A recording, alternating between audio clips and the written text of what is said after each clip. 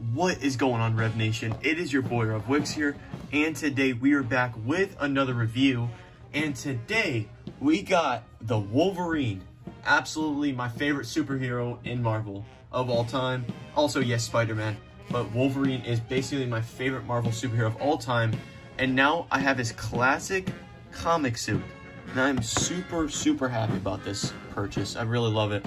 I just wanted to really just take a good look at the box because I will unbox this. I know a lot of people leave it in the package and leave it unboxed, but I really like using my stuff and you know, doing some cool poses, and I just really wanted to unbox this so bad. But I wanted to look at it, enjoy it while it lasts before I accidentally tear the package, which I hope I don't. Hope this is easy to get out, but this is really nice, and I can already tell this is a very articulated one. I can tell with the arms, the joints, and they got different head, different arm pieces, and I'm super excited. Absolutely love this right here, and I love how it has like all this like comic little classic type of stuff.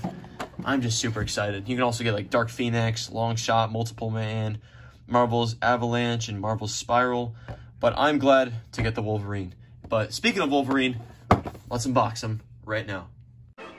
So this is what Wolverine looks like outside of the package, and man, I can say this is really cool. Very articulated. Arms go like this way, forward, back. I really love it. It's like the arms can movable. Really like that. It's so nice. Also, maybe the only thing is probably just be careful of this because you don't want to accidentally snap one. Maybe, I don't know. I'm just giving y'all just some ideas, or just trying to keep y'all safe in case y'all got one of these, or planning to get on one of these figurines. Legs are movable. Really nice. I just love this figure up close. Here is the different face. If you wanted to change it, you just snap the head off, put the other one on. Same with the arms. You just gotta pop it off from there, put these ones on. This is like the little clench fist ones, which are really cool, but I'm putting with the claws.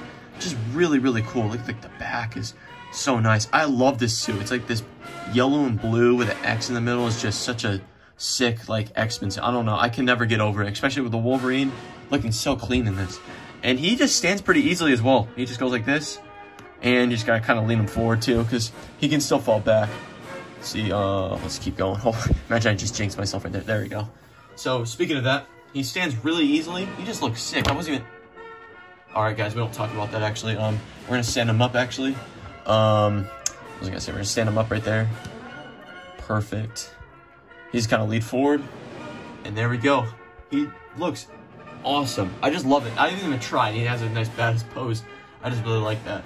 And here's his arms. I'm definitely gonna put his arms and head with him when I stand him up on my shelf or something like that with my Wolverine shrine.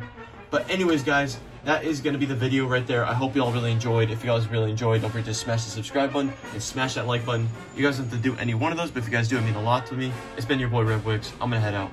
Peace out.